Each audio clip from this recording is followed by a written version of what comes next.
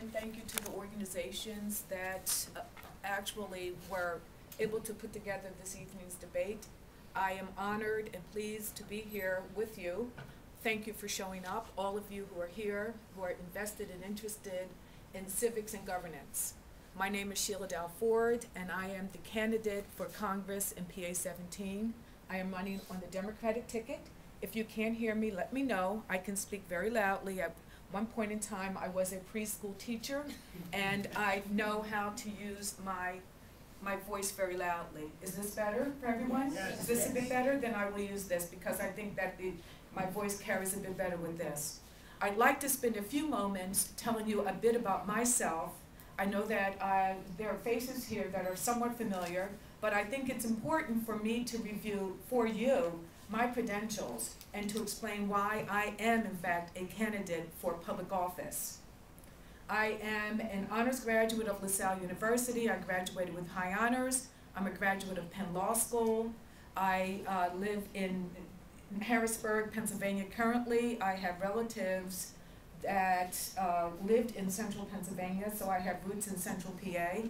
I like to say that I am the great-granddaughter of former dairy farmers who then moved to Philadelphia, who when they retired, they decided that they would get back to the land, and they bought another farm in Bucks County, Pennsylvania. So I have lived very close to the land. The soil is sort of under my fingernails, but I also like to believe that while we are close to the land, we are also people who have roots in urban areas as well. I indicated that I live in Philadelphia. I have family that's from Steelton. I have relatives who were teachers in the Steelton School District many years ago, and also who worked in the mills. My husband, Les Ford, is a person who grew up in Evansville, Indiana. He and I have been married for about 29 years, give or take a year. I'm not quite, I think it's 29. You get to a point where it's not that diminishing returns set in, you're just not so sure. I think it's 29. I'm very good with math as well.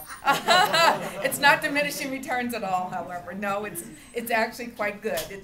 And the fact is that Les grew up, as I said, in Evansville, Indiana, and Les actually worked in a steel mill. He put himself through school, through college, working in a steel mill in Gary, Indiana. He worked at Gary Works. And there are actually steel workers still around who are active in the union, in USW, who actually know Les, and I've made connections with them as I've reached out to unions and other trade organizations. I think that's important because I want you to know a little bit about who I am, about who I'm married to, about our family, and so we can go on from there.